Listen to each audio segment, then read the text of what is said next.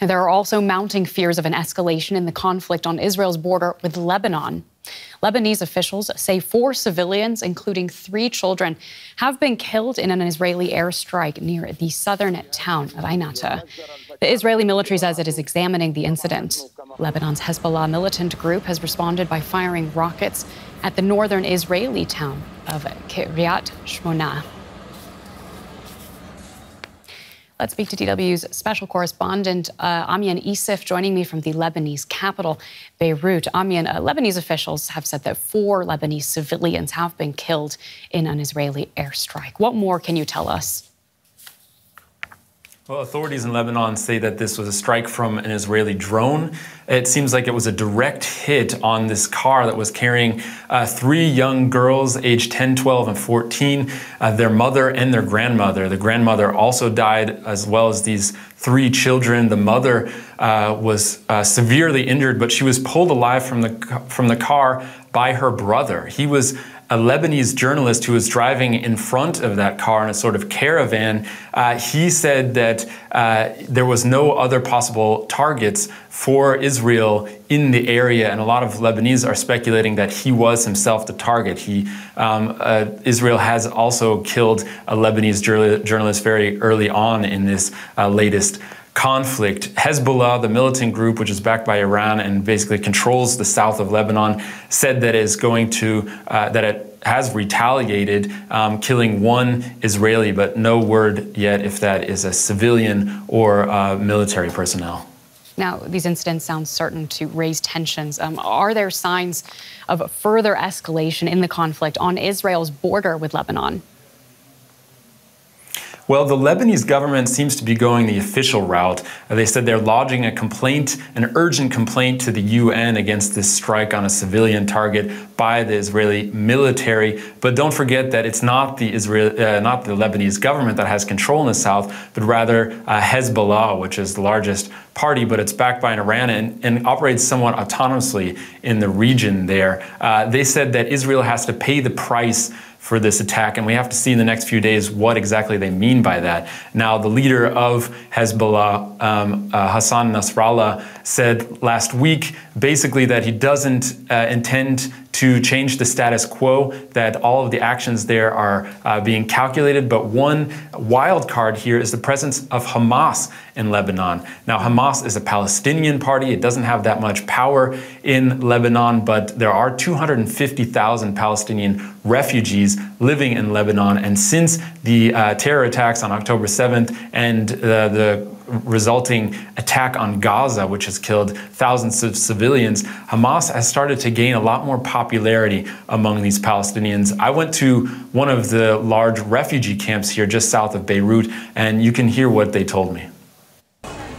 Crossing into Burj al-Barajni Palestinian refugee camp, giants of the Palestinian cause watch over you.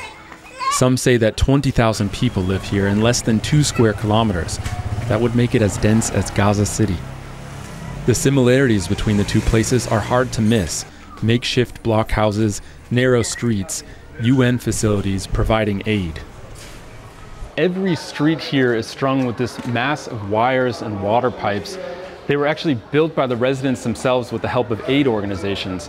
That's because this camp isn't serviced or inspected by Lebanese authorities. It's kind of a world apart, a little Palestine, where residents are basically sitting and waiting to go back to their original homelands. Deep inside the maze of streets, we meet an elderly woman who was born in Tarshiya in present-day Israel, but was forced to flee in 1948 when she was just 2 years old. She's lived her whole life as a refugee. In recent weeks, she's done little but watch the news and grieve. I've been watching from the first day. Of course I have. It's my family and my friends. Of course I've been watching, my dear. May Mohammed protect all of the people of Gaza. And with the help of Mohammed, we'll all return to our country.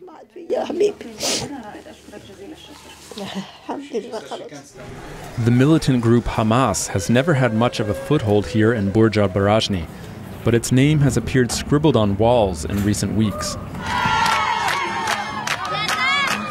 Some people celebrated Hamas terror attacks on October 7th in these streets. Now they're furious at the Israeli response. Imad was born here. He got a degree in business management in Beirut, but because he's a refugee, he's barred from most jobs outside the camp.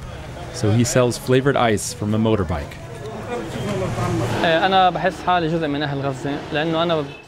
I do feel a very strong connection with Gaza. I feel like one of them. When I see a building collapsing or a child dying, I get goosebumps and I feel anxious and angry about it. So if a war starts in Lebanon, I would join the resistance to defend Palestine. My family and my kids are not better than the ones dying in Gaza. I ask him if he condones Hamas's killing of over 1,000 Israeli civilians in October. He denies without evidence that they were the targets of the attacks. There's an increase in violent anti-Israel sentiment here as the news of civilian deaths in Gaza plays on TVs across the camp. But at the same time, there's a growing fear of what might happen if Hamas and its allies were to draw Israel into a wider war.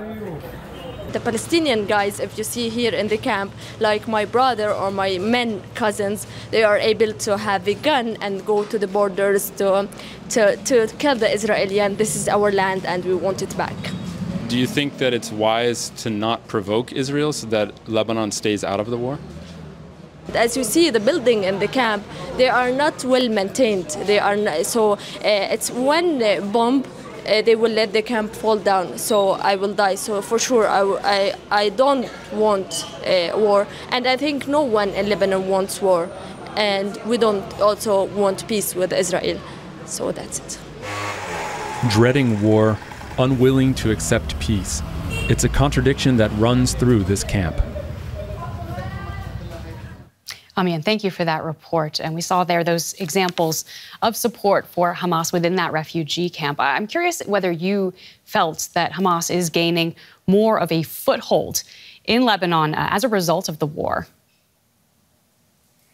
I don't know if it is gaining a permanent foothold. That is to say that Fatah is still the dominant political power in these refugee camps. Don't forget, Fatah is a more moderate Palestinian party, secular, believes in a two-state solution. This is what Mahmoud Abbas is from. So this still remains in power there, and Hamas doesn't really have a foothold in that sense. But in terms of popularity, they've certainly grown a lot more popular since October 7th. You saw the celebrations in the streets there, and a lot of people grieving what's happening in Gaza now with the Israeli bombardments. There's been a kind of radicalization going on. You could see it playing, there's news playing on TVs in almost every corner nonstop, and they're getting a kind of filtered version of what's happened, especially on October 7th. People I talked to denied that civilians were the targets of the Hamas terror attacks because they're getting videos that don't explicitly show that. That isn't to deny that there is a certain violence, a swell up of violence in these Palestinian refugee camps. A lot of people there have the feeling that something has to change. Don't forget that we're almost in the fourth generation of refugees has been living in Lebanon as refugees, meaning they can't really work in most jobs. They're contained to these camps for 4 generations without prospects of a future. And for a lot of them, having a two-state solution or going back to their grandparents' homelands is an existential question for them. And so in a very tragic way, any kind of movement on the Palestinian-Israeli question is some kind of hope for them. And they see that in what is happening in the region right now, despite how tragic it is. So I wouldn't say that Hamas has a foothold necessarily, but certainly people are watching this and saying perhaps something is moving now, despite all the violence that is going on. Amian, thank you so much for your insights. That's DW's correspondent Amian Isef reporting from Beirut.